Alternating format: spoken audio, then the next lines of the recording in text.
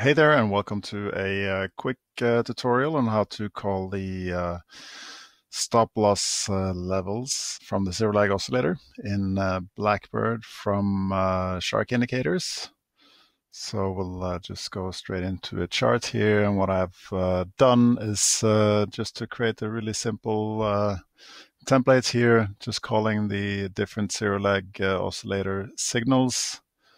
And you can do that by using a indicator comparison solver. So you compare the Zerolag oscillator, different data series here.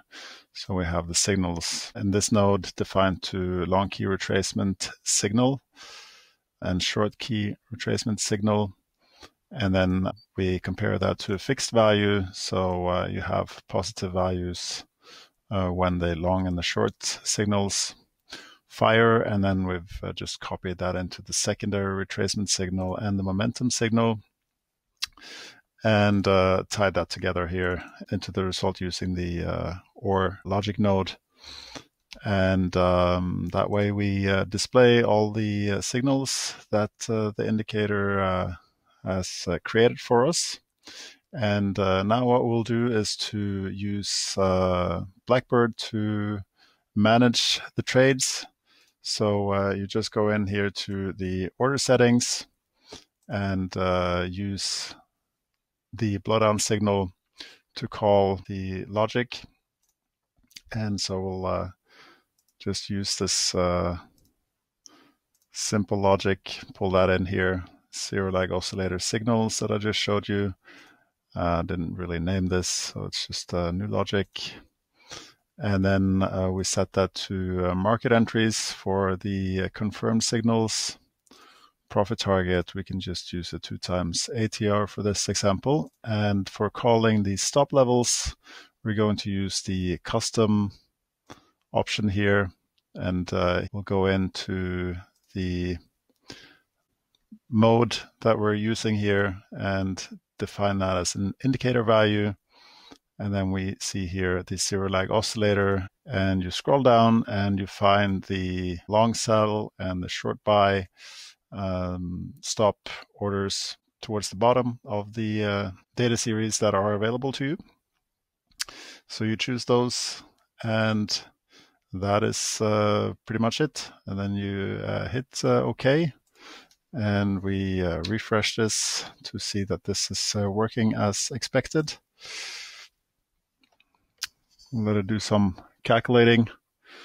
We see we have a order running here, but if we look at the historical trades, we can have a look at this one here. We see that we had a retracement signal, and then it is looking for the value, the highest value from the signal and the setup, looking 2 bars back, so it's basically a 2-bar stop. And we see that was hit here. Compare that with this one, and we see that that is correct. Another momentum signal here. We see that the preceding bar here was also the highest of these two, and so it's taking that as a level for defining the stop.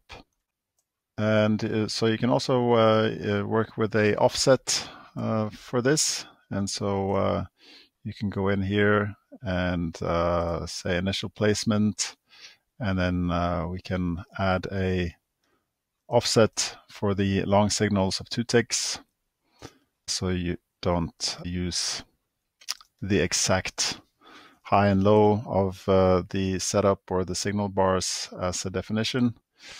And we'll see that these levels now slightly have changed. And so if we go back to this first example here, we now see that this offset is 2 ticks above this high here.